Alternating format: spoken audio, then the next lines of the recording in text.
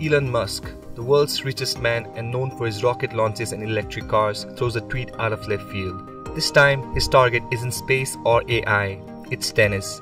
In a casual yet audacious tweet, Musk declares that pickleball will soon surpass tennis in popularity. Elon's comment didn't go unnoticed.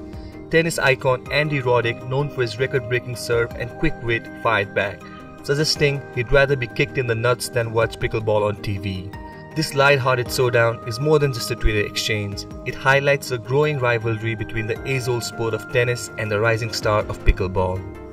But what's the deal with pickleball anyway?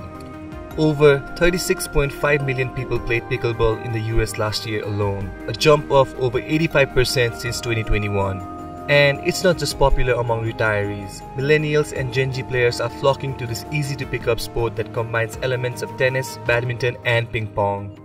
With lower physical demands and smaller courts, it's no wonder pickleball has earned a massive following. Many predict its annual growth rate could reach nearly 9% through 2028 as courts pop up in urban centers and local parks all over the US.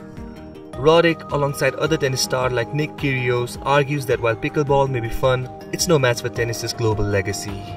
Tennis boasts over 90 million players worldwide, and events like the Wimbledon and US Open draw millions of viewers. Take the 2023 US Open, where 7.5 million viewers turned in to watch the final, proof of tennis's lasting appeal. Despite pickleball's rapid growth, it's still primarily an American pastime, while tennis courts stretch across continents, making it one of the most international sports. In terms of athleticism, tennis often demands years of training to master speed, endurance, and strategy, traits that have cemented it as a thrilling spectator sport. Pickleball, while accessible and social, has yet to attract that same level of high-stakes competition.